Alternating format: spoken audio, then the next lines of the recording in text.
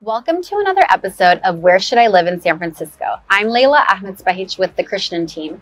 Join me today as I show you what there is to love about the NoPa neighborhood in San Francisco. Are you looking for a neighborhood in the center of the city, an area bordered by parks and trendy bars and restaurants? Welcome to North of Panhandle, or NoPa. If you enjoy this video, please remember to like, share, and subscribe to our YouTube channel for more neighborhood and real estate videos. NoPa gets its name from the fact that it is the neighborhood just north of Panhandle, located between Fell and Oak Streets, east of Golden Gate Park. To the east, you have Divisadero Street, where you'll find some of the best bars and restaurants in San Francisco. Then to the west is Golden Gate Park and the Lone Mountain neighborhood. This neighborhood is a walker and biker's paradise. The streets are relatively flat, which makes bike riding with young kids super fun.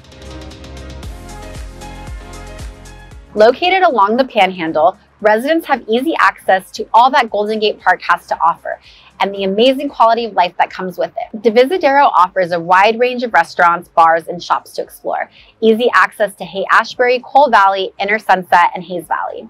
The homes in this neighborhood have that old San Francisco charm with classic Victorians and Edwardian buildings consisting mainly of condos.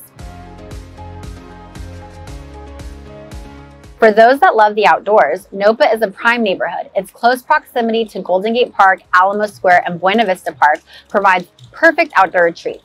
Getting a good workout in is a breeze with all the easy access to trails within the park, recreational activities from pickleball to tennis to baseball to lawn bowling. And if culture and activities are important to you, the park offers a wide array of activities to stimulate the mind and senses. The De Young Museum and California Academy of Sciences are great places to spend your afternoon. With their ever-changing exhibits, you'll never have a reason to stay away for too long. Take a walk through the SF Botanical Gardens or the Rose Garden, or admire the oldest public Japanese garden in the United States while sipping on some tea in the pagoda. On a clear day, you can take in views of the city and beyond from the newly installed Sky Star Wheel located between the De Young and Cal Academy buildings.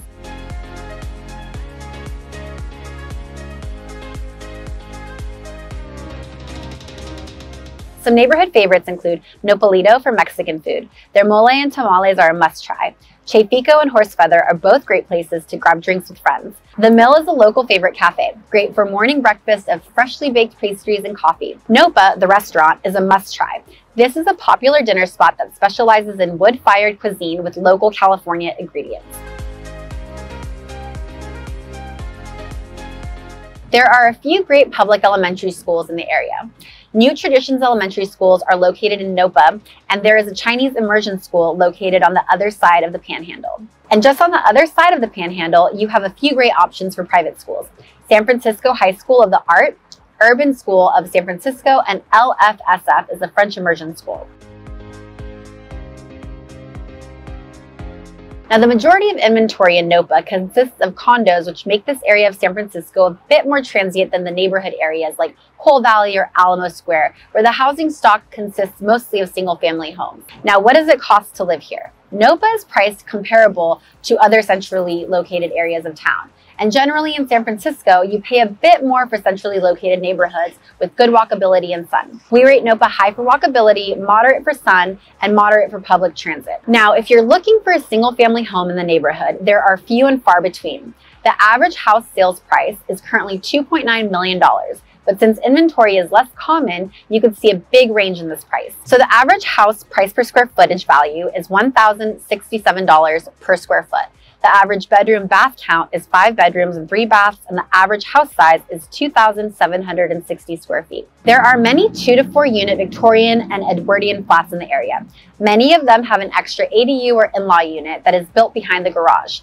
Average condo sales price is $1,450,000. The average condo price per square footage value is $1,070 per square foot. The average bedroom bath count is 2 bedrooms, 1 bath, and the average condo size is 1,390 square feet. Now, if you want to learn more about different areas in San Francisco or stay up to date on the San Francisco real estate market, please reach out to us at ruthkrishnan.com.